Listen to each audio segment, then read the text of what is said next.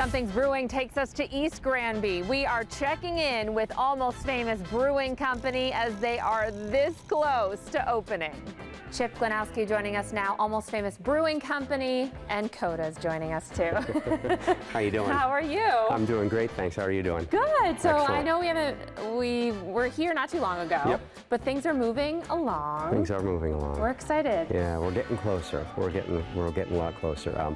We're working with the town right now to try and finalize our CO, get our application into the state for our license, and open up. Yeah. You know, hopefully sooner than later. Yeah. I mean, the place looks great. I mean, you're working on those special rooms. Yep. Yep. We have one of the private rooms is set up now and ready to go. One room we're finishing painting, getting the baseboard molding put up, and that's going to be set up soon. And the third room will be finished hopefully sometime this week. Okay. I know he's been cranking a lot out, and you have some of the lines ready to go too. Yeah, so the whole tap system has been set up.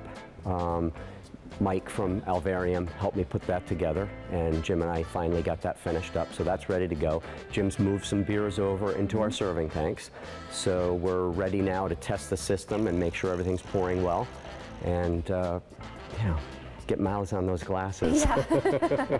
So when you plan to open, yeah. You think you're going to open with how many beers of your own?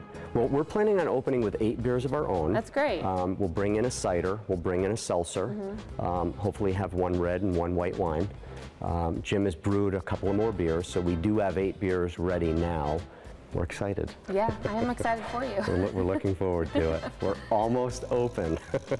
Jim Wilfinger joining us now, brewer here at Almost Famous Brewing Company. Nice to see you again. Hey, great to be seen. Yeah, so Chip was saying you're going to have 8 beers to open. That's our plan, correct. What are they? Yeah, so we're going to have a Pilsner, German style. We're going to do 2 fruited sours. One will be peach, and then the other one will be raspberry. We're going to do a double IPA. We're going to do a single IPA. And then we're also going to do a milkshake IPA. And for all you stout fans, we'll have a stout too. Oh, yay. So we're trying to run the gamut so there's no issues with people coming in and not finding something that they want. Right. All right. That sounds good. And then the systems here.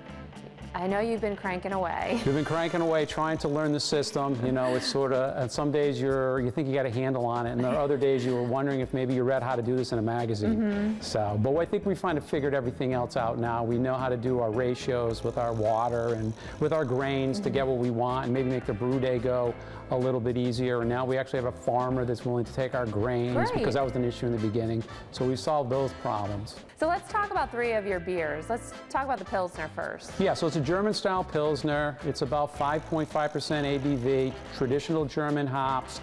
We've had it lagering now for probably close to 8 weeks. It's one of those beers that the more you lager it, the better it gets. So we're trying to make something that's, traditional as we can. And we're very happy with that thus far. Great. The other beer we have too is the stout, which is a milk stout, which has lactose in it.